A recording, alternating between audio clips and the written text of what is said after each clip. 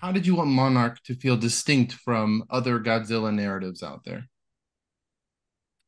I have to give credit to Matt Fraction and Chris Black, who created the show. And I was obviously interested when I got a call saying, "Hey, do you want to talk about Godzilla?" I've loved Godzilla since I was a kiddo. But then when I read the script that Matt and Chris had created, I was so impressed by the fact that it was in the MonsterVerse for sure, but it was a multi-generational family drama and mystery. And it felt like such an interesting way in. It's beautiful and it's poetic and it's emotional. It takes place in different time periods and different continents.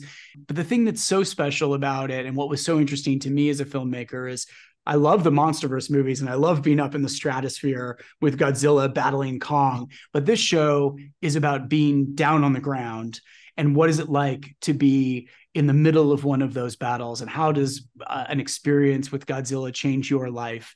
And the trauma of that moment is one of the inciting incidents in our show. And so that's what made it special to me. It was that a chance to tell a really human story set against this giant scale and spectacle.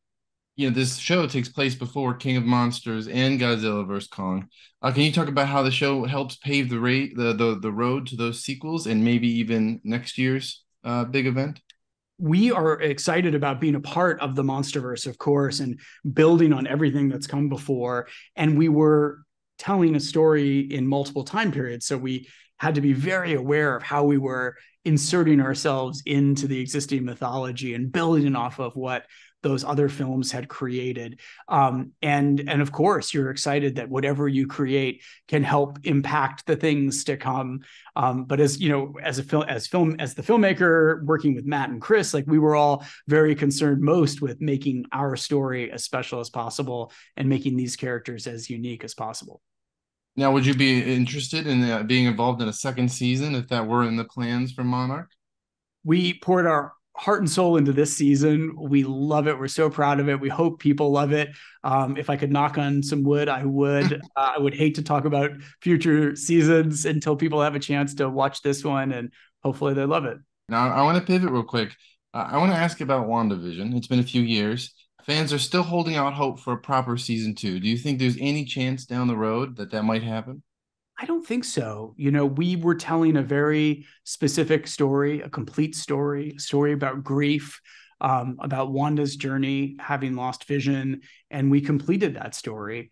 And Jack Schaefer is an amazing writer who wrote WandaVision, has created a show called Agatha, and it's not a WandaVision season two, but it's definitely existing in that universe, of course, and with some of the characters that you met on that show, Agatha, in particular. So, you know, there are elements of WandaVision that are out there still in their own way. But a proper WandaVision season two with more sitcom styles and all of that is definitely not in the cards. Fantastic Four. I know you can't give any details, but if you were to list any of your favorite comic storylines with those characters, what would those be? I couldn't possibly. I mean, first of all, it's an amazing comic book that I loved since I was a kid, just like Godzilla.